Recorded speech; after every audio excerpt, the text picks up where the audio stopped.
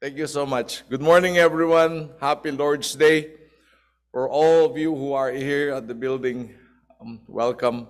Praise God that we made it back here. And it's a joy and a blessing to worship with you, also especially with those um, of our brethren who are on the Zoom platform. Pretty soon we'll be all together back here in the building, just hanging there. Just like again, I would like to uh, thank everyone for the prayers, for the songs, for all the things that we do here. Remember, Brother Carlos' message, we are created for the glory of God to give Him praise and worship. So everything we do in our lives is being reflected to God. So our lesson for today, thank you very much, Brother Charles, for the prayers. Really appreciate it. You said it all. Our lesson for today will be something about encouragement. We have been dealing with a lot of discouragement lately. This COVID situation in our country is still here, and it's affecting us. But just what I said, this is gonna be over soon. We're gonna have victory in this because we know that the Lord is with us. Our text this morning is taken from 2 Chronicles chapter 20, verses 14 and 15. I would like to thank Brother Rex for reading that this morning. And this is the main thought of our theme this morning. It says, "Do not be afraid or discouraged because of this vast army.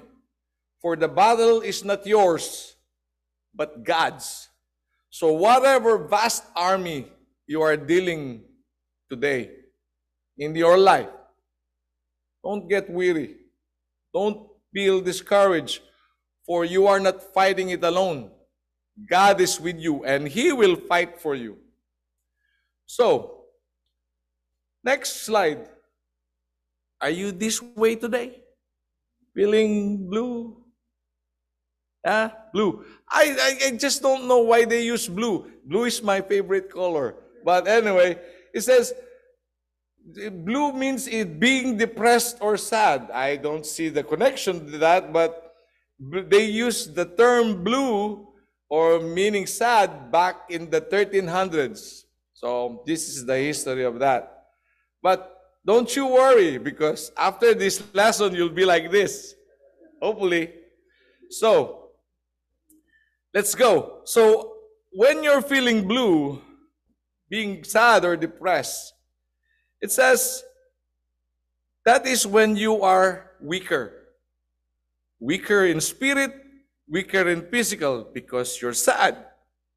Not good for a man or any woman of God. When there is no glow, there is no power. Remember that. We are commanded to let our light glow. Let our light shine among men and see our good works that gives glory to God. From Moses to Joshua to David to Jesus' disciples, all needed encouragement. We are human, though created in the image of God, but still in need to get our source from the giver of the source itself, still in need of encouragement from God itself, our encouraging Father. Deuteronomy 31:6 said, "Be strong and courageous." This is an encouragement coming from God. Be strong and courageous. Do not be afraid or tremble at them. For the Lord your God is the one who goes with you, and He will not fail you or forsake you. That is His promise. We are hold on to God's promises, and this is one of His promises. He will take care of us. So, as we go on, I would like to mark your Bible with you on the book of 2 Chronicles, specifically on verse 20 or chapter 20, as we move on to to our lesson this morning. And bear with me, I think I will be getting some of your time this morning. Okay, let's go on. Do not be discouraged because of this vast army, for the battle is yours, but God's. Our relationship we have with the Lord can be seen by our commitment in doing our service to Him. Philippians chapter 2, 14, 16 says, do all things without grumbling, disputing, that you may be blameless and innocent children of God without blemish in the midst of a crooked and twisted generation, among whom you shine as lights in the world, holding fast to the word of life, so that in the day of Christ I may be proud that I did not run in vain, nor labor in vain. And to our service to our fellow men, Matthew 22, 37, 39 says, and he said to him, you shall love your Lord your God with all your heart and with all your soul and with all your mind. And this is the great and first commandment. And the second is like it. You shall love your neighbor as yourself. This is our service. This is when the zealous towards God's righteousness is like an adrenaline rush in our body, which is called high spirit. The Bible calls it, we are filled with the Spirit. Filled with the Spirit means a steady submission of one's life to the God of glory. It says, walk in the Spirit and live in the Spirit. Acts 9:17 says, brings us back when the Apostle Paul, is still Saul at that time, was visited by Ananias. So Ananias departed and entered the house, and after laying his hands on him and said, Brother Saul, the Lord Jesus who appeared to you on the road by which you were coming has sent me so that you may regain your sight and be filled with the Holy Spirit. Well, that was Paul, and the rest is history. Upon his conversion, his zeal in his service to the Lord never ceased unto his death. Men and women of God, you know what I'm talking about when I say about filling with the Spirit. When you are filled with the Spirit in your service to God, that joy, that eagerness to learn, that eagerness to serve, we all know that. Serving God comes with an eternal hope of happiness and joy. Therefore, we must strive to follow Christ at all times to receive the reward of eternal life. Romans 6:18 tells us that you have been set free from sin and become slaves to righteousness. The Bible calls it, we are slaves of righteousness because we serve the living God, which is the only righteous. But then, what happens when you start to lose your zeal? Our spirit seems to be gone. It's like climbing a stretch of your faith and then suddenly reaching a plateau. You are wondering why these sorts of things are happening to your life. Got stress on the other side, fatigue in this, confusion, depression, anxiety, and sometimes leading to doubt. You feel like you're trapped and having thoughts of giving up. Seriously, brothers, sometimes you thought you'd like to give up. It's scary, very scary. Paul advises the churches in Galatia not to become weary in doing good, for at the proper time we will reap a harvest if we do not give up. Galatians 6:9. So, weariness is common to man. We should understand that. That's why we have to learn to deal with it and escape from it. It's real. But first, we have to understand our relationship with God. Wise words from Philip Yancey, an author, a commentator. He said, any relationship involves times of closeness and times of distance. And in a relationship with God, no matter how intimate, the pendulum will swing from one side to the other. Your relationship with the Lord might reach a cool-off status. And that is when worship is difficult. God tests us by drawing far from us. Some call it spiritual dryness, doubt, and estrangement from God. Yancey called it the dark night of the soul or the winter of the heart. Encouragement, Isaiah 45:15 says, "Truly you are a God who hides himself, O God of Israel, the Savior." The prophet Elijah, 1 King, chapter 18, after the magnificent show of God's power and might at Mount Carmel, and even prayed for the rain after a 3.5 year of drought, it happened. And what's next? His next adventure in his faith is running away, fearful from his life, staged by Jezebel and King Ahab. All that energy and that enthusiasm he had at Mount Carmel is gone. He's running for his life. At this point in his life, he felt helpless and hopeless. Let's listen. 1 King 19:4 says, "While he himself went on a day's journey into the desert," he ran for a day. "He came to a broom tree, sat down under it, and prayed that he might die. He said, I might have had enough. I had enough, Lord." He said, "Take my life. I am no better than my ancestors." See, this is the great prophet that showed everybody that his God is so great. And now he's running and he wants to die. Elijah was discouraged, also known as weary. He didn't even see the blessing having a broom tree there, a shade in the middle of the desert. He didn't see that. I believe that God provided the tree for him so that he could rest. And that's not even it. God sent an angel to feed him. In his weakness, God nourished him back to his strength. That's the takeaway. God, in his mercy, provides sustenance and rest for his discouraged servant. He will do that to all of us.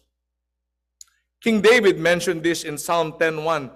"Why, O Lord," he said, "why do you stand far away? Why do you hide yourself in times of trouble?" Why? Sometimes we ask that. We pray just like nothing is happening. The point here is that sometimes in our lives, we feel helpless in our situation. And being in that state will cloud our thinking. Next, fear will overtake us and might even have control over us. All of us, no exemptions, go through this kind of test. We are God's people, yes, but even as God's people, we are not immune to such terrible feelings of sometimes feeling of abandonment, especially when what we see is clear on what the enemy might do to us. Because we know when we are discouraged that the enemy is there. Actually, God didn't abandon us. We abandoned God. When things are going smoothly and everything seems to be working well, we let go of God's unchanging hand. The hand that holds you and gives you, guides you as you walk with him. And slowly drifting away from him. And then when we face the storms of life, we decided to look back and try to hold on back. Unfortunately, he's not there. We can't find him. This time, God seems to be nowhere to be found. You can see him because the storm surrounding you lost him. I mean, because there's a storm surrounding you and you can only see the storm. You let go of your guide and you lose your direction. You let go of your light and you're gonna lost in the darkness. God promised that he will not leave us or forsake us.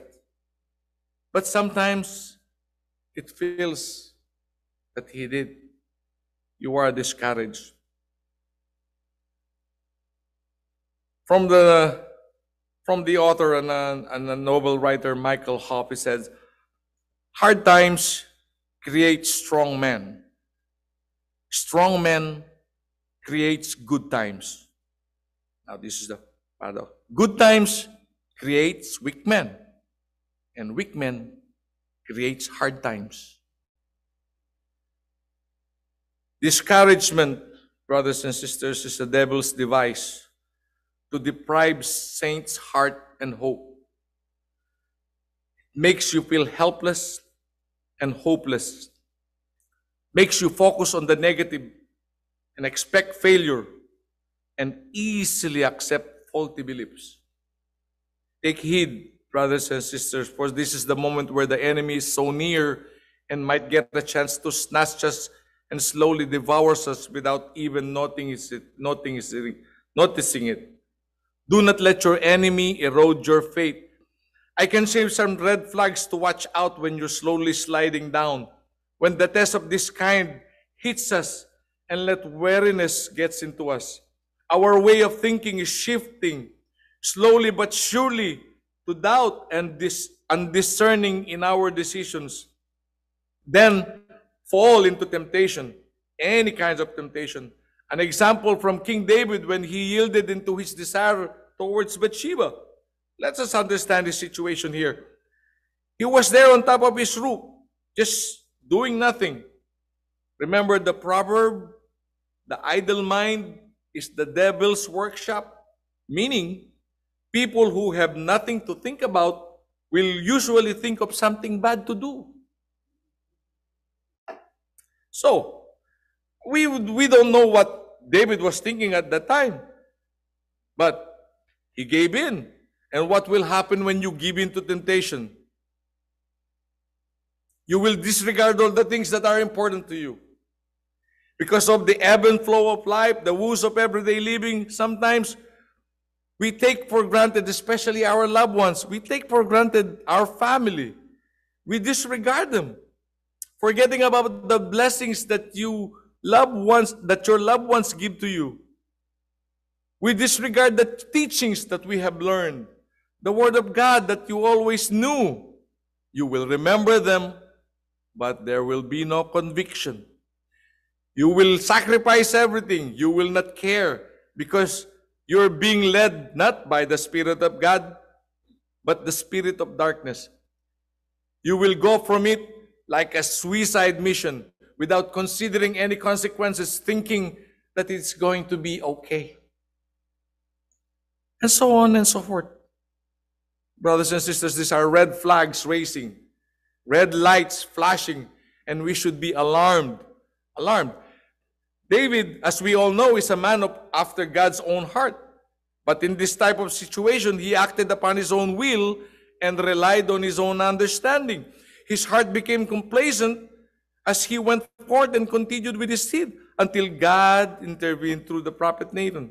Actually, David could have ended this early. You know why? God gave him signs, but he ignored them. Number one, Bathsheba. She's a neighbor, and she's married. Second, her husband is his best man in the battle. He should have already stopped there. Saying again, the strong man gives easily. Gives in easily. I don't know why they say that. Maybe it's true. Strong man gives in easily. How about you? How about you right now? Are you in a situation where you are ignoring God's voice and still hiding inside yourself? Or are you questioning God why these things are happening in your life and feeling helpless and just don't know what to do and tired of resisting? Times like this, what can we do? In times like this, where can we find encouragement? Well, as I've told you, I'm going to take some of your time. Let's look at some of the verses in the Bible how to deal with discouragement. Philippians 3:13-14 says, Brother, I do not consider that I have made it my own, but one thing I do, forgetting what lies behind and straining forward what lies ahead. I press on toward the goal for the prize of the upward call of God in Christ Jesus. meaning refresh, reboot, reset, refocus. Let us now consider another example of such a true story of God's encouragement in the Bible. I chose the life of King Jehoshaphat, king of Judah, 2 Chronicles 20. That's why I told you to mark your Bible there. How did he do it? It is an example to follow. After the death of King Ahab at the battle at Ramoth Gilead, Jehoshaphat have set his heart on seeking the true God and made effort to his people to turn back to the Lord. 2 Chronicles 19:9 said, he gave them these orders, you must serve faithfully and wholeheartedly to the Lord. And so they did, whole Judah.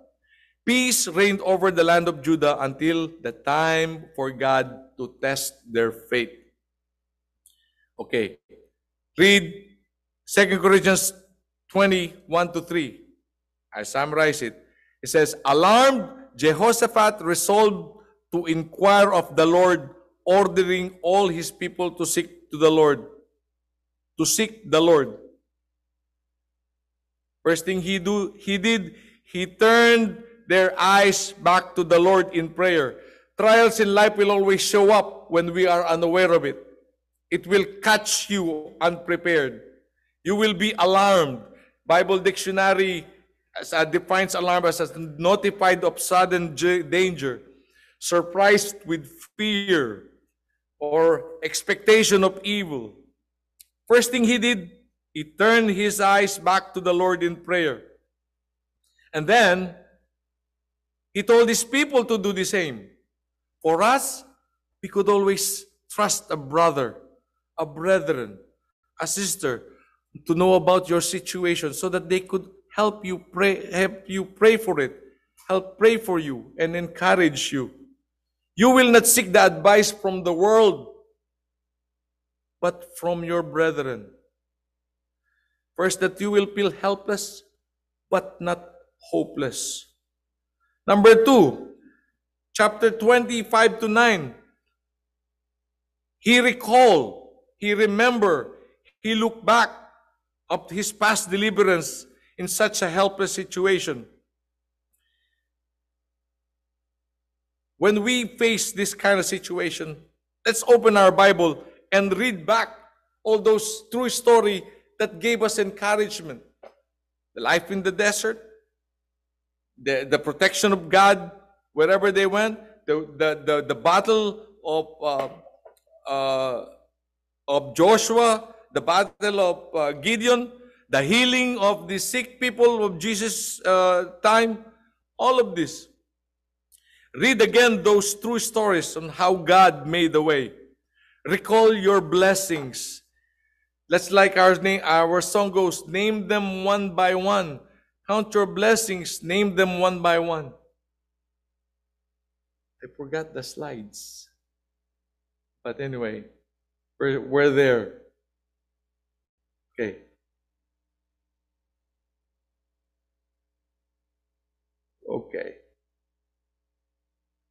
Okay.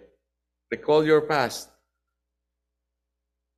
Recall your blessings. Name them one by one. Some clear signs that God has not abandoned you. Some clear signs that God has not abandoned you. You woke up this morning. You still have food on your table. Your loved ones are there to support you. You and your family are safe and healthy. You have a good job and a source of income. You have a roof over your head. You find solutions to your problems. You survive each day stronger. You have hope for the future. You are hungry for God's presence. You still have reasons to thank God for. You can find comfort in God's word. And so on. So many blessings. By doing this, it brings us for the next step. What did Jehoshaphat did on chapter 20, verse 9? He proclaimed his faith. Let us proclaim our faith, make it known, and declare it. This can rebuild your courage and trust that the Almighty is over all. Like Brother Derek, whenever I come to him, I'm a whiner when it comes to Brother Derek. And he said, hey brother, don't feel bad. God is on his throne. God is in his throne. God is on his throne. Means whatever your situation is, God still rules. I appreciate that, dear brother. We serve the King of Kings, the Lord of Lords. We carry the banner of the cross. We are a soldier of Christ. We will stand in His presence.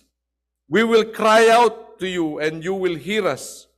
You will deliver us. May feel fearful or helpless, but we are not hopeless. Always be reminded that God is all-knowing, all-powerful, and supremely good. In other words, God knows everything and has the power to do anything perfectly good, and God is overall. Number 4, cast all your burdens upon Him. Cast all your burdens upon God, and He will give you rest. Pour out your heart to God, your helplessness and your disappointment. Give them all to Him.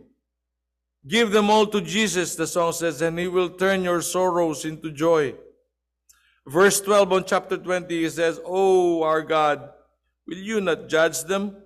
For we have no power to face this vast army that is attacking us." Jehoshaphat said, "We do not know what to do." Said, he presented his helplessness, but he said, "Our eyes are upon you." But our eyes are upon you. Fix your eyes to the Lord. Do not falter. Do not hesitate. Stand firm. Number 5. Open your ears for His answer, for His whisper.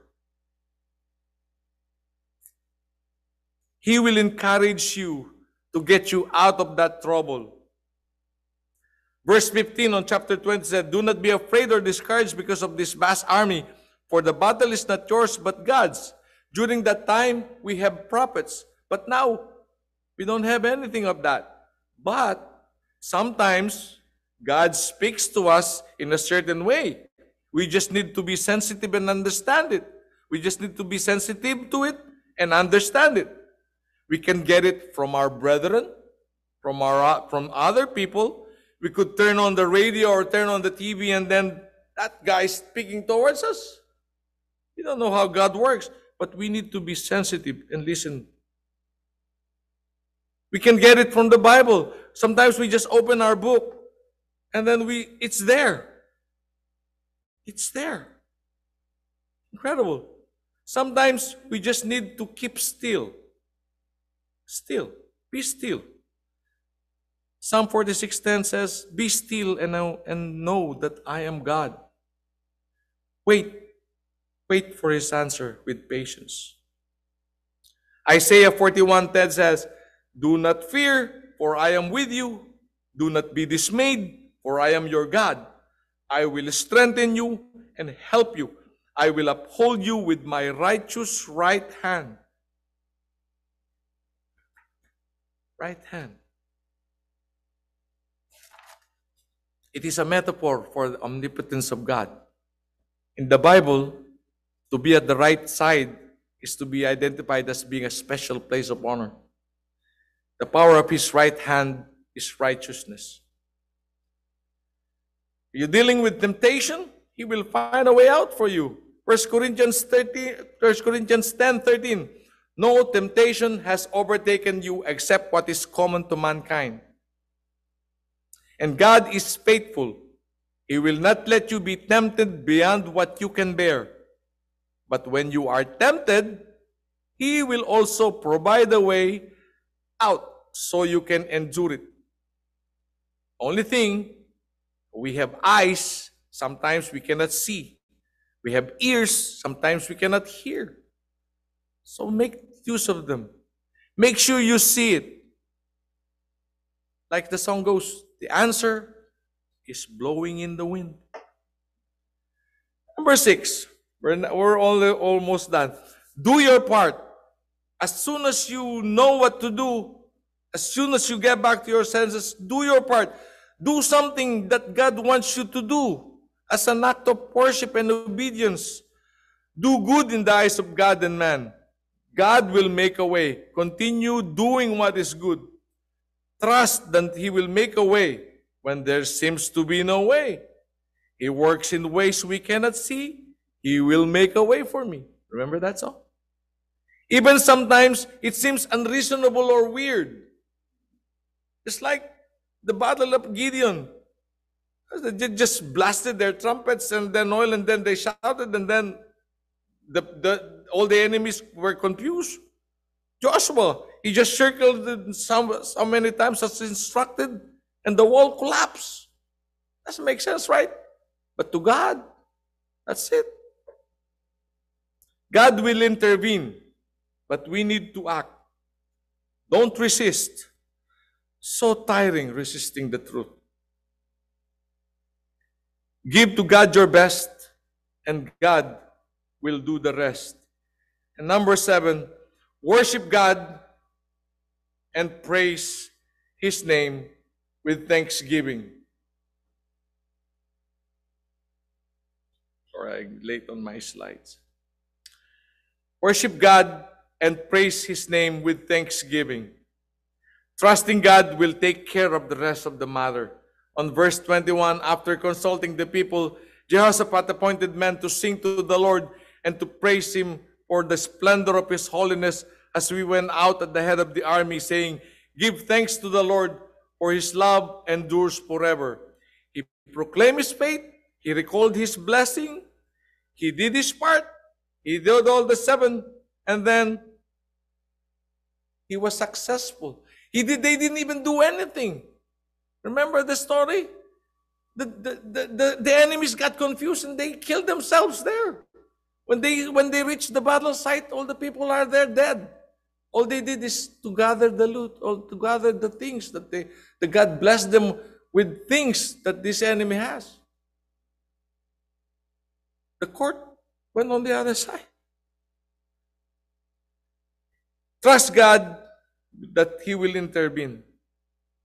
Pray, pray, pray. Read, read, read the Word of God. Count your blessing. Make yourself useful. Philippians 1:11 tells us, keeping our eyes fixed unto Jesus, Jesus will keep you busy doing good deeds that brings glory and praise to God. Brother Carlos' lesson on our Wednesday night Bible class, we are created to bring glory, honor, and praise to God because He is our Maker. Isaiah 43:7 says, bring all who claim me as their God, for I have made them for my glory. It was I who created them. Put color into your life. I mean, contribute something for the beauty of this earth. You know, make yourself useful. Remember, an idle mind is the devil's workshop. Use all the gifts that God gave you and glorify Him. Work as much as we have the opportunity. Be diligent. You may not have another opportunity to serve the King. And the time is now. Do not go weary. Echoing Brother Rex's lesson again about work. And whatever you do, work at it with all your heart as working for the Lord, not for human master. My wife and I usually discuss things at home after work. We always complain. But then, when we realize what Brother Rex said in the Bible says, work as you are working for the Lord, it makes us feel better. Recalling this lesson from Brother Rex, another thing, what makes us feel better? We should renew our minds, brethren.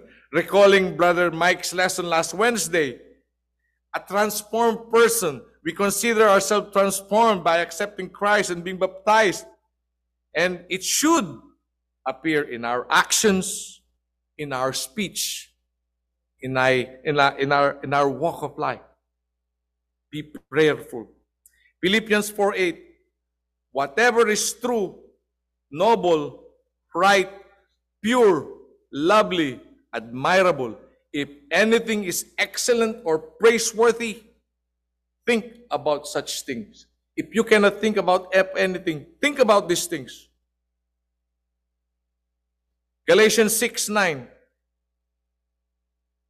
So, Let's not get tired of doing what is good. At just the right time, we will reap the harvest of blessing if we won't give up. He is your strength. If you are lost, He is the way. Just follow Him. He will guide you. If you are confused, just trust Him because He is the truth.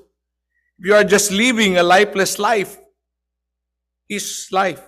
He is the life. So do not be troubled. Christ has already overcome your problems. Just surrender to Him. You have learned the truth about the Word of God, and when doubts occur, just hold on to the truth. Forgetting what was behind, straining towards the goal, pressing on for the prize with a promise. So, why weary? The lesson is yours. And if you need a prayer, please let us know so that we can all pray for you. If you want to come forward and be restored, let us know so that we could pray for you too. If you decided to accept the invitation and join the family of God, we have here water prepared for you, nice and warm, and start living a new life in Christ. Accept the invitation.